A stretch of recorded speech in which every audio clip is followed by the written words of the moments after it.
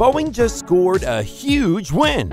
Recently, United announced a plan to order 200 airplanes worth $43 billion from Boeing, which includes the purchase of 100 Boeing 787 Dreamliners and 100 737 MAX aircraft. United's reason for this order is based on the rising demand for long-haul travel and a desire to replace their older planes. But this plan also helps Boeing in a gigantic way.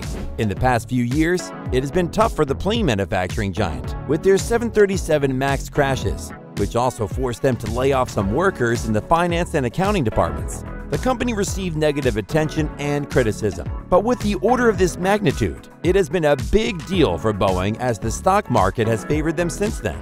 Investors are now smiling because this huge order means a steady flow of business and huge profits for Boeing in the coming years, breathing new life into this plane manufacturer. And that's why